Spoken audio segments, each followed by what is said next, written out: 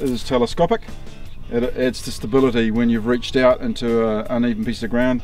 You put that foot up or down and it allows stability directly under your mast. The base itself has a hydraulic foot at the front operator's tyre side that allows pitch of the base. So we can make the base fit uneven ground. Quite often they go out with two hydraulic feet, one on that side and one on that side, allowing the machine to really flow.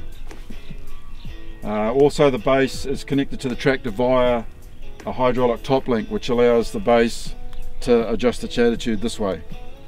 So when you combine those hydraulic feet to that top link, you get a very flowing fit to the ground. There's no such thing as a flat piece of ground.